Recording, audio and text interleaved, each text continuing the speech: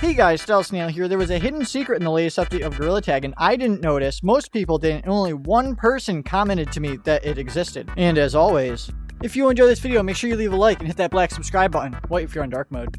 All you need to do is come into Canyons and come over here and take a look to the left.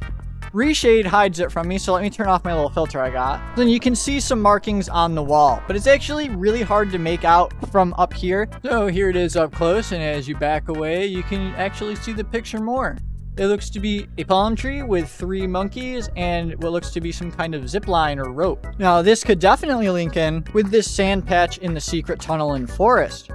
Because people think this will be a beach map, and beach and palm trees and tropical, all the vibe seems the same, so that kind of seems to confirm this is going to be a beach/tropical kind of map.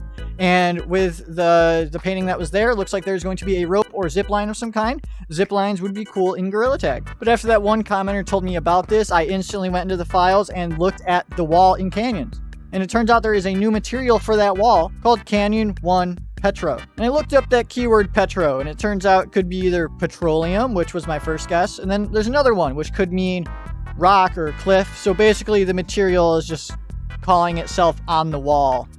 So they know that that goes on the wall. It doesn't mean anything. So now what I want to know is who put that there? What monkeys did that? Is this like cave drawings? Is this proof of monkey evolution? Where are these ancient monkeys? Was it the ones from the Halloween update that had the huge ridge on it? Where are the cave monks? Let me know what you think. Let me know any conspiracy theories that you have, and hope you enjoyed. Leave a like, comment, subscribe to the Discord down below. Hope to see you guys in the next video. Goodbye.